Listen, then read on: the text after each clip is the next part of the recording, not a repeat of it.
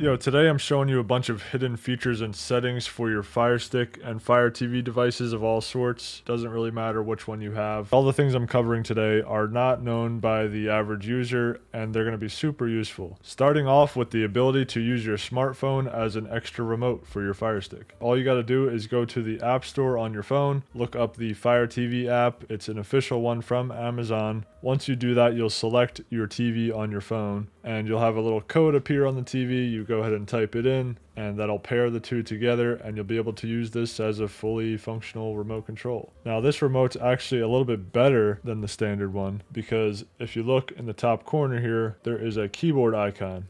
If you click on that, you can go ahead and use your smartphone keyboard to type away, rather than going one key at a time like you would on this normal remote. So I've covered this before, and I'm surprised how many people don't know about it. If you're one of those people, definitely go download the Fire TV app and take advantage of it. So after showing you that, I'm going to actually jump within the Fire Stick and show you a few more things. To make sure that you could take advantage of all the features I'm about to cover, I'm going to quickly show you how to make sure you're on the latest update. What you're going to want to do is go over to the settings menu on the right hand side over here, go down into the option that says My Fire TV, go ahead and click on that, and within this you just go ahead and click on About, and then go to the bottom here where it says check for update. If you go ahead and click on that, it'll check real quick. If it has an update, it'll download it, and then it'll ask you to install it. You're going to want to do that until you see the message on the right hand side that says your Fire TV is up to date. Once it says that, you're good to go, and I'm just going to go back. Alright, the next thing I'm going to go over is a really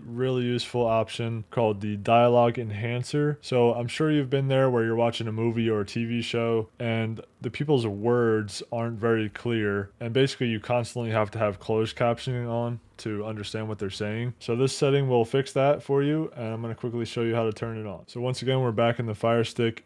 In the settings menu, what you're going to want to do from here is go to Display and Sounds. Then you go down to Audio.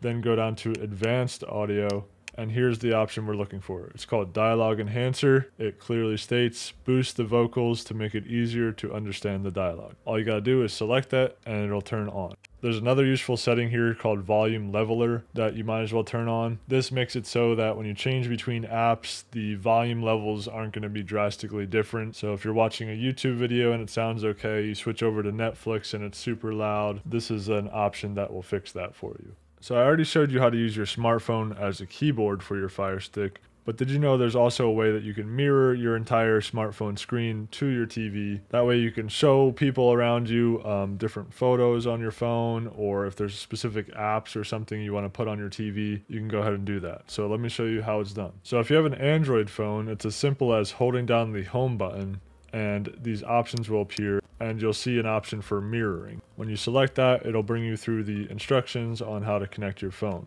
But for iPhone users, you can go over to the search option here, go down and type in Air Screen.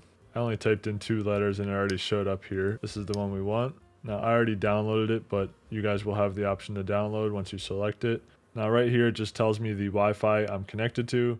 And then you're going to get this QR code. So you can open the camera app on your phone, aim it right at this code, and from there it'll give you all the instructions you need to just simply pair your phone. And now I can do whatever I want and have it show up on my TV. Next thing I want to show you is a quick way to free up storage on your Fire Stick without having to delete the apps that you use. And since the Fire Stick is notoriously low on storage all the time, this should really come in handy. We're back in the Fire Stick in the settings menu once again. If you go down here, you're going to want to go to Applications and then down to Manage Installed Applications. Real quick, before you click this, you can see on the right hand side how much storage you have. So in order to free up some space, you can go through each app here. It's telling you to press the rewind button to clear cache. So when you clear the cache, it will remove some data, but none of it will be important. The app will still be there, your login will still be saved. It's basically deleting some junk files. So what you can do is literally go through every single one of these apps, press the rewind button, confirm, and then just keep doing this all throughout the entire list here, and you'll be able to free up quite a bit of space by doing this with no real downside. Now this next thing is another game changer, and what I'm talking about is the ability to add some extra ports to your Fire Stick. So typically it's just this one USB port right here for powering it, but you can buy yourself a hub like this. Now there's a few different options, but I'll link this exact one in the description. It's sold on Amazon. Basically how it works is this one side is a micro USB cable that can plug directly into the Fire Stick like this. Now they're connected, and you'll see this has 3 USB ports on it as well as an Ethernet port. So with Ethernet, you could actually get better connection than you would with Wi-Fi.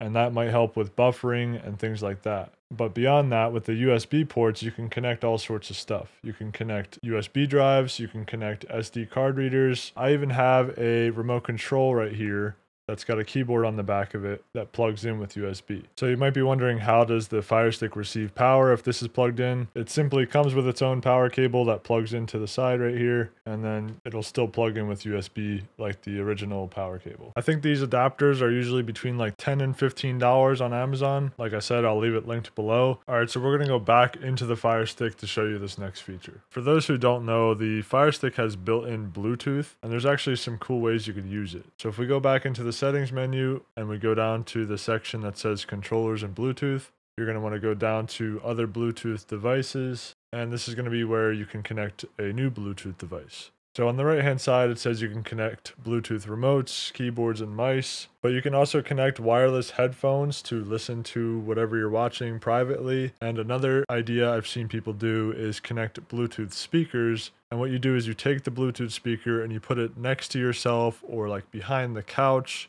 So that way, whatever you're watching is coming through an audio source that's near you, and it actually makes it way easier to hear. Next up is a way to help speed up your Fire Stick a little bit, because something most people don't know is when you have an app open on your Fire Stick, let's say I have Prime Video open here, when I press the home button or the back button to get out of it, it's still running in the background. All the different apps you've ever opened are probably still running in the background and can definitely be affecting your performance. So what you got to do is go to the settings menu, go to applications, go to manage installed applications, and whatever app you had open, you can find it and click on it. So we'll use Prime Video again for this example. Once I click on it, there's an option to force stop. So that's really the only way to close out of apps completely on the Fire Stick.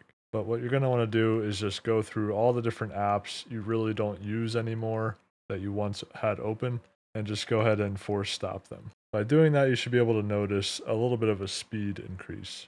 Another thing I want to mention, if your Fire Stick is running kind of slow or having random issues, when you turn off your Fire Stick at night, it never actually turns off completely. It always goes to a sleep mode, and the only way to actually power it off would be to unplug it. But if you go down to My Fire TV in the settings menu, and you go down to the option that says restart, you can do this as well, and it'll fully power down the Fire Stick, reboot itself. But beyond that, this ends up solving some occasional slowdowns and random issues that you might be having. Alright, these next few things are actually going to be pretty quick and easy to explain. First thing I want to show you is if you go to network and you hover over your Wi-Fi router that you're connected to, you can go ahead and press the play button. And by doing that, you'll run like a Wi-Fi connection test. And here it will tell you if there's any issues with your Wi-Fi connection. You can also click the run speed test to see how good your speeds are. Besides that, if you look at the Wi-Fi icon itself on the right, it should have a total of 3 lines filled out for the maximum connection speed.